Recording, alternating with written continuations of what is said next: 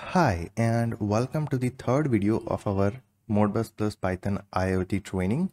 In the previous video, we have covered that how you can create your own Modbus TCP-IP simulator device using Modbus slave software. And after creating that Modbus TCP-IP simulator device, we try to read a value from that device using Modscan software, and we were able to read those values using Modscan software. And after that, we have tried one notebook, and the notebook is how to connect with Modbus TCP/IP device. Okay, so if our Python Modbus TCP/IP client is able to connect with our device, then we are getting true as a result. And if it is not able to connect with our Modbus TCP/IP simulator device, then we are getting false as a result.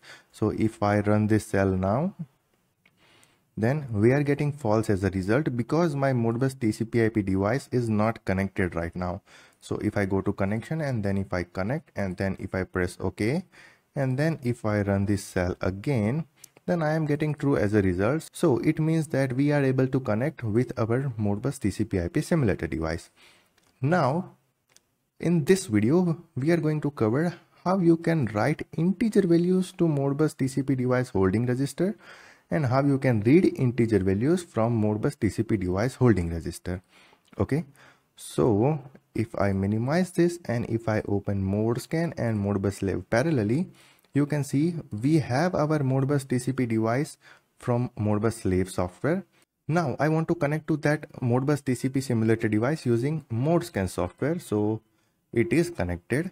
Now if I change any value here, suppose if I type 1 and then press OK, you can see my Modscan is able to read those values from my simulated device. And if I go to 40,002 and if I try to write value 2 and then if I update, see value 2 and value 2. So my Modscan software is able to read my Modbus device values, and my Modscan software is also able to write something on my holding register. Now I want my Python to behave same. So I want my Python to read those values and I want my Python to write those values. So how can we do that? So we will go to our notebook again, and here we have read integer values from Modbus TCP device and write integer values to my Modbus TCP device. And where we want to read and write, so we want to read and write in the holding register. So we will first open read integer values from Modbus TCP device.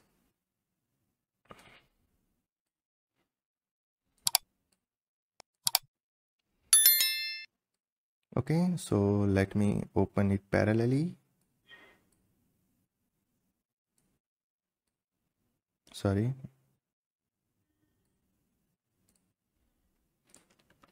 Okay, now my Modscan is already able to read and write those values. Now we are in the Python notebook. We have to import everything which is required. Then we are making connection, and our Python client is able to connect with this simulated Modbus device. Now we want to read holding register. So that is why we have to use this function client.read holding register. Okay, and inside this function we have to pass some parameter. So parameter will be, first parameter will be address, from which address you want to read the value. The second parameter is how many values or how many register you want to read in a single shot. And then after, slave device number, or we can say device ID, or we can say unit ID, we have to specify here. Okay, and here you can see client.read holding register. I have specified address as a 0. So in this case 0 is equal to 40,001, so 40,001, and I want to read only one address, so I want to read only 40,001, and my device ID is equal to 1. So device ID is equal to 1, so that is why I have specified it here. So when I run this function, I will get some result, and that result will store into this result, and we are printing those result in register format. Okay, so if I run this cell, I will see the value 1 because in my 40,001 I have a value 1. So if I change the value to 100 and if I press OK, now if I run this cell again, then I'll get a value 100. So if I separate it, okay, so this function reads the value and this function prints the value. But if we remove this, then we will get 100 in a list. So that is why we are accessing first element from the list. So that is why we are getting 100. And if I try to read two values in a single shot, then I have to write it 2 here, and then I have to run this cell, and then I can run this cell. So I will get 100 as a first value of list, and I will get 2 as a second value of my list. And if I want to print every value, then I will remove this and then I'll run my cell. So my 40,001 has a value of 100 and my 40,002 address has a value of 2. Okay, so now we will repeat it again. So what is our objective of this video? Is we want to read integer value from our holding register address from our Modbus TCP device. Okay, that is clear. For that, we have to import some libraries. So that is why we are running this cell to import the libraries. And then after, we have to create a Python client. So that is why client is equal to Modbus TCP client, and we are specifying the IP address of our Modbus device and port number of Modbus device. In my case, it will be my local host and it will be my port number 502. If you have any physical device, then you can write IP address of that physical device, and whatever the port number of that physical device, you can write it here. Generally for Modbus, it will be 502, but your device has some settings that you can change the port, then you have to write that port here. After that, we will try to connect with our device using client.connect, and if we are able to connect with our device, then we will get a true as a result, and if we are not able to connect with our device, then we will get a false as a result. But right now my device is up and running, so that is why we will get true as a result. After that, the main function, what we want to do after connecting with our device, we want to read holding register. Okay, so that is why we have to use this function read holding register. And whenever you read holding register, it will normally or default it will give you integer values. Okay, so we have to specify from which address we want to read the values, how many values we want to read, and what is the device ID. So if I run this cell and if I print it, okay, we have to restart our kernel and clear all the output because we have created our client 2 times. Okay, so now again run this cell, run this cell. Okay, we are good to go. See, 102. Now you might have a question that I don't want to read from my starting holding register, which is 0. It means 40,001. I want to read from 40,002. Means my first register will be 40,002 and my second register will be 40,003. So here 40,003 means your holding register 2. Okay, so here 2 represents the 40,003. Okay, now what you want is you want to read only these 2 values, this address and this address. So you want to read holding register 40,002 and holding register 40,003. So instead of 0 here, you have to write 1 and then you have to run this cell. And then you will get 2 and 0 because our Python client is try to read this first value and then it will try to read the second value, and the first value is 2 and the second value is 0. So that is why we are getting 2 and 0. Now if I write something here, instead of 0, if I write 300 and if I update it and if I try to read it again, you can see 2 and 300. Now instead of 2, let me write 400 and let me try to read it again. So you can see 400 and 300. Now I want to read holding register 40,001, 40,002 and 40,003. So I want to read all these 3 at a single shot. So I will write it 0. I will write count as a 3 and my unit ID will be 1.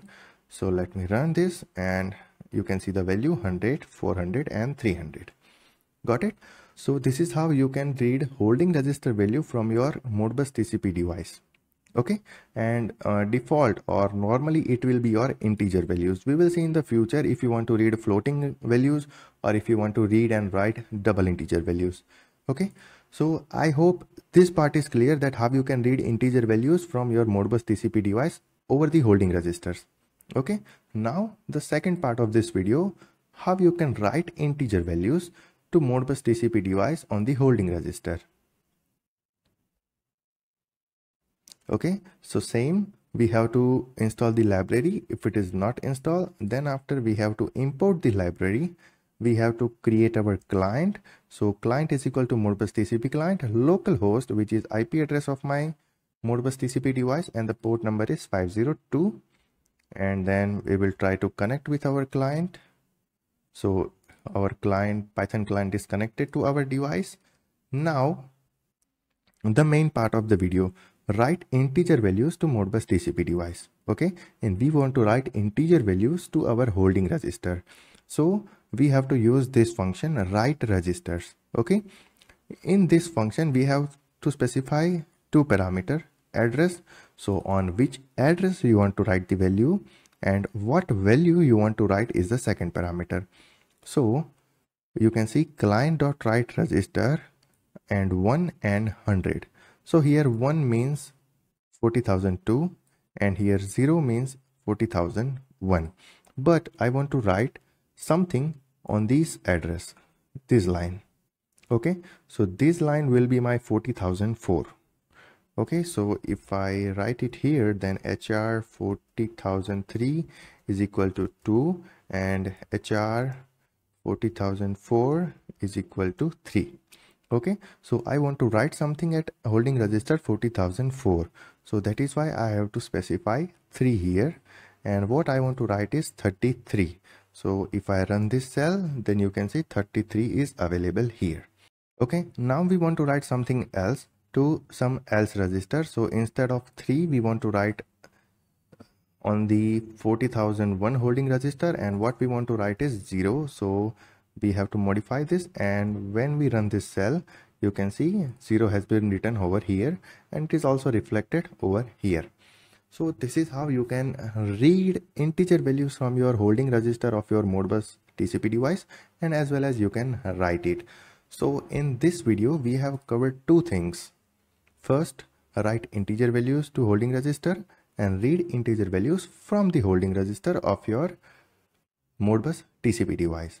Okay, so I hope everything is clear to you, and if you have any doubt, any question, any queries, then you can ask me in the comment section, you can ask me over the email, or you can directly ping me over the Telegram. Okay, so we will meet you in the next video, and in the next video we are going to write floating point values to holding register, and we are going to read floating point values from holding registers, okay, of our Modbus TCP-IP device. Okay, so stay tuned for the next video, and we will meet you in the next video. Till then, take care, goodbye, and thank you.